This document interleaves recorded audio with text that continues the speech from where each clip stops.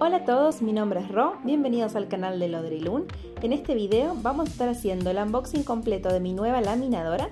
Vamos a probar todas sus funciones y también vamos a probar los accesorios que vienen de regalo. Este video va a estar organizado en capítulos para que puedan acceder más fácilmente a cada uno de los temas que voy a ir contando en esta reseña. Pueden encontrarlos en la descripción. Empecemos con el unboxing. Mientras voy abriendo la caja, les voy a ir contando qué pasó con mi laminadora anterior y por qué la estoy cambiando por una nueva. Los que estén en el canal hace un tiempo, es probable que hayan visto alguno de los videos utilizando mi laminadora anterior de la marca Binder Plus, ya sea el que era aplicar foil sobre papel negro, foil en stickers o el unboxing mismo. ¿Qué pasó con la laminadora? Por su peso y tamaño no podía traerla conmigo cuando vine para Madrid, por eso decidí venderla en Argentina antes de mudarme. Ya estando acá, empecé a comparar distintas marcas locales, viendo videos, viendo reseñas, comparando sus características, los precios, para ver con cuál de todas ellas me iba a quedar. Y lo bueno de haber utilizado una laminadora por más de 2 años es que ya sabía exactamente qué especificaciones quería que cumpliera sí o sí. Entre ellas quería que tuviera laminado en frío y al menos 2 temperaturas para laminado en caliente. También quería que fuera de tamaño A3 porque cuando hago foil en hojas de tamaño A4 me gusta poder pasarlo en los 2 sentidos de la hoja. Y por último quería que tuviera un botón anti-atascos, ya que con mi laminadora anterior me pasó una vez que se me trabó un pedacito de foil adentro y tuve que desarmar toda la laminadora para poder sacarlo y luego volverla a utilizar. La laminadora que encontré que cumplía con todos estos requisitos es esta de la marca Bonsaii. En la descripción del video les voy a dejar el link para todo aquel que quiera verla en detalle. En resumen, todo esto vino dentro de la caja: la laminadora, el cortante de papel, el cortante circular y estos pouch para plastificado. Que lo que quiero hacer ahora es abrirlo y contar cuántos vienen de cada uno. Hay de 3 tamaños: A6, A5 y A4. Del tamaño A6 vienen 5 unidades, del tamaño A5 vienen 10 y del tamaño A4 también vienen 10 unidades. En total son 25. Para ir probando las distintas funciones de la máquina, vamos a aprovechar que está recién enchufada y todavía no calentó para probar la técnica de laminado en frío. En este modo de la laminadora, los rodillos solamente giran y no le aplican calor a lo que estemos laminando. Para mostrarles cómo funciona voy a estar utilizando un pedacito de papel contact o papel autoadhesivo, ya que este tipo de papel no necesita calor para pegarse a la hoja, solamente requiere presión. Vamos a encender la máquina y con el botoncito vamos a moverlo hasta que diga la opción Cold de frío. Una vez que está en esta opción vamos a pasar a preparar lo que vamos a laminar, que de esta hojita de papel contact le despego una esquina, una punta, para pegar esa parte a la hoja. Aprieto un poquito para que quede bien pegado y ahora esta es la punta que vamos a introducir en la laminadora. Mientras se lamina, con una de las manos voy a sostener ese papelito que se despega del contact para que no ingrese a la laminadora. Una parte importante al momento de elegir una laminadora es la velocidad del laminado. Este clip que están viendo ahora en el video va a ser el único que voy a poner en tiempo real para que ustedes puedan ver la velocidad real en la que lamina, que en mi opinión es bastante rápida, o al menos si la comparo con mi laminadora anterior. Todos los demás clips que vean en el resto del video van a estar acelerados. Lo último que quería aclarar es que cuando decimos laminado en frío nos referimos a que se realiza a temperatura ambiente o a la ausencia de calor. Esta técnica no está enfriando el papel ni nada por el estilo, son solamente los rodillos girando aplicando presión al papel. Ahora sí, ya terminó este proceso de laminado en frío, solo requiere una pasada por la laminadora y como ven salió impecable, no tiene burbujitas ni grumos, está completamente liso. Pasamos a probar la función de plastificado. Para eso voy a estar utilizando uno de estos pouch que venían de regalo con la laminadora y voy a plastificar esta tarjetita de BTS que me regaló una amiga porque justo tiene el tamaño ideal para este pouch. Primero voy a sacarle todas las posibles pelucitas que puedan haber quedado sobre la tarjeta y la coloco dentro del sobre de manera centrada y contra el lado sellado. Aprieto un poco para sacarle el aire y se los acerco para que vean cómo se ve antes de plastificar. Este es el lado que ya viene sellado y es el lado por el que lo vamos a introducir a la laminadora. Como sigue en la función de frío que probamos antes, vamos a apretar el botoncito para llevarlo a la opción de 80 micrones, que es el espesor de estos pouch de plastificado. Mientras espero a que caliente, aprovecho este tiempo para mirar que no hayan quedado pelucitas dentro del pouch. Ahí pueden ver que quedó una chiquitita. La voy a sacar y seguir revisando el resto. Como la luz sigue titilando, quiere decir que todavía no terminó de calentar. Mientras voy a preparar la siguiente imagen. Es de tamaño 5 y el papel es de mayor gramaje. Esta es de 300 gramos, mientras que la de BTS era de 150. Revisando vi que había una pestaña dentro del sobre. Hay que tener mucho cuidado que no queden pelucitas dentro porque una vez plastificado esto no tiene arreglo. Le vamos a sacar el aire que pueda quedar y se las muestro acá un poco más de cerca. Aquí, como ven, la luz ya dejó de titilar, eso quiere decir que está lista. Voy a tomar la foto de BTS que teníamos preparada y la paso una única vez por la laminadora. Recuerden que al plastificar siempre hay que introducir la lámina por el lado que viene sellado de fábrica.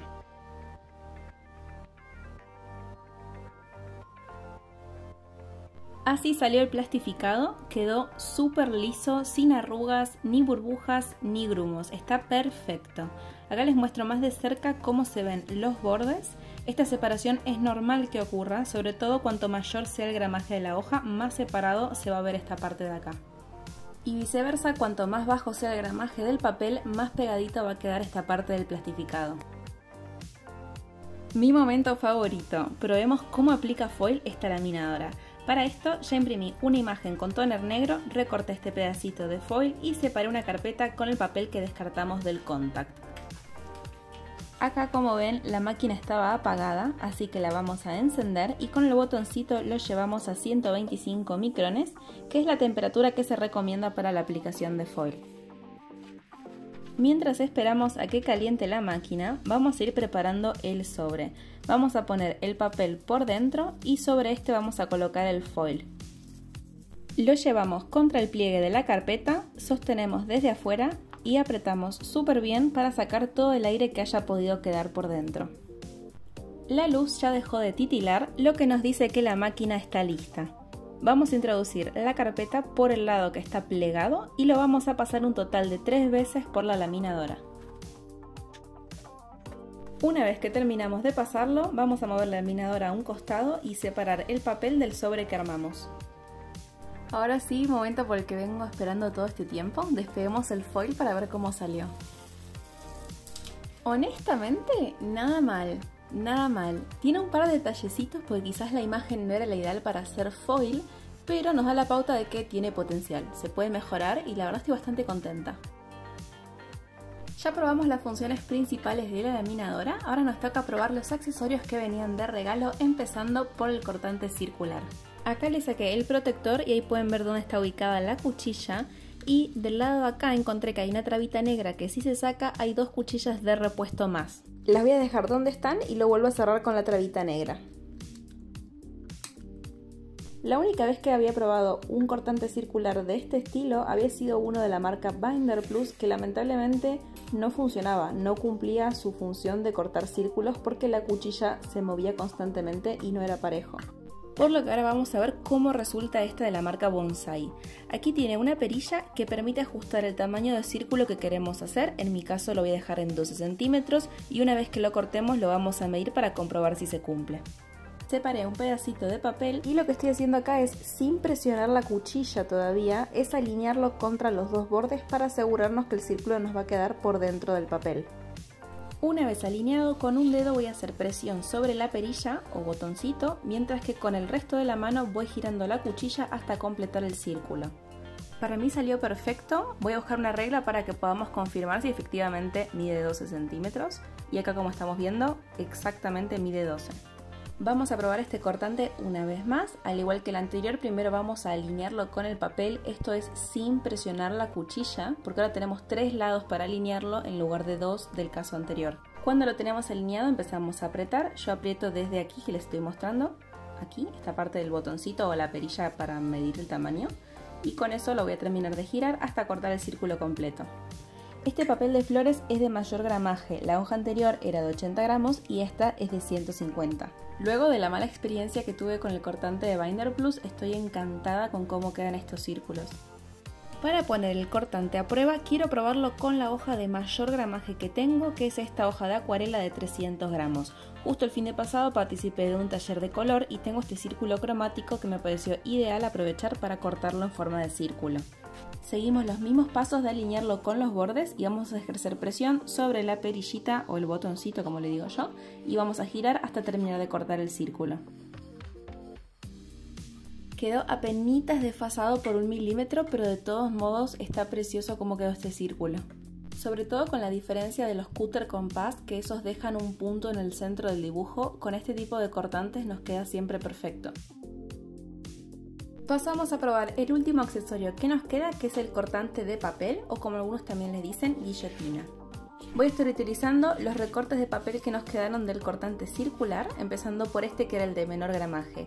Voy a alinearlo con esta línea que les estoy mostrando acá, que es por donde pasa la cuchilla de este cortante. Lo voy a sostener con una mano y con la otra, ejerciendo un poquito de presión, lo paso de una hasta que se corta. En principio lo corto perfecto y no veo que le hayan quedado pelucitas o rebabas a este papel. Voy a probar lo mismo con este papel que nos había quedado del círculo anterior, solo que esta vez quiero que quede alineado con lo que ya estaba cortado abajo. Entonces voy a alinear este borde con la línea de corte de la guillotina y lo voy a pasar. El corte salió perfecto y quedó completamente al ras de la línea anterior. También quiero probarlo con un papel de mayor gramaje. Agarré este papel negro de acuarela de 300 gramos, que estaba ya pintado, es un papel borrador que tenía, y estoy probando de cortar distintas tiritas para ver cómo sale. En este noto que tengo que hacer más presión que los papeles anteriores, pero siento que es lógico porque el papel es mucho más grueso.